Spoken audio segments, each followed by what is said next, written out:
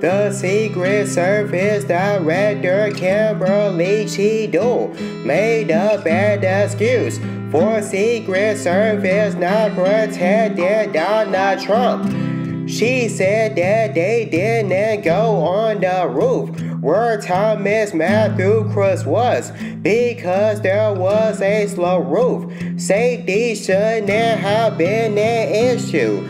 That's a bad excuse and doesn't make sense to me. The shooter pointed a gun at an officer when he was climbing up. The officer jumped down because he couldn't reach for his gun while he was holding on.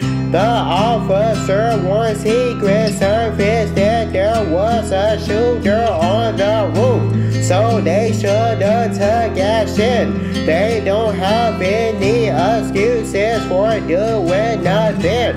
Them not taking the proper actions led to a person getting shot, another person getting killed, and Donald Trump getting grace. They could have saved people. The parents of the shooter asked the police to help them find their 20-year-old son because he was missing. The Secret Service should have been serious.